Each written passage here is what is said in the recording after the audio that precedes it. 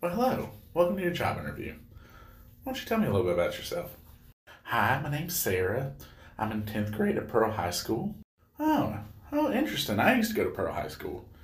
Go Pirates. So, what would you say are your strengths in this kind of job?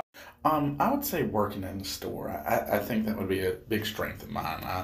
I'm able to work whenever you need me. Well, that's good. We need you here, all the time. So there's always somebody wanting to buy something or to get lunch or whatever. So, why are you interested in this position? It's just because I really want to help people if they need help.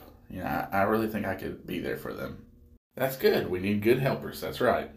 So, what made you interested in working at UMMC? I just really want to help people if they need to find anything. Like, I feel like I could do that for them. Oh, yeah, we've got a lot of stuff. So, you're going to get a lot of people in there just wandering around and trying not to ask questions. And if you could be the one to help them, that's great.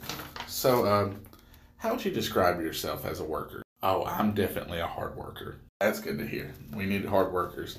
So, enough about the job. What are you interested in? What are your hobbies? Well, me, I like to listen to music, and I like to draw, and I just watch movies at home. Oh, we've got ourselves an artist. A lot of the times we have this big whiteboard out in front of the cafeteria, and we put our specials and stuff. So, if you'd like to draw something on that, that might make people want to come in and get our stuff instead of going out to McDonald's across the street. It's good.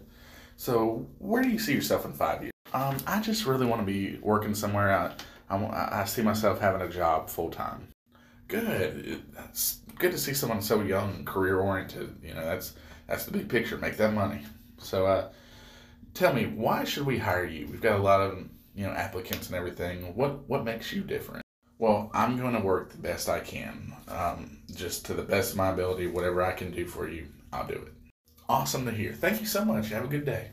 I will say one thing. Can you make sure you shave before you come? And I don't know what that strap is under your hair. It's not up to dress code, but great interview.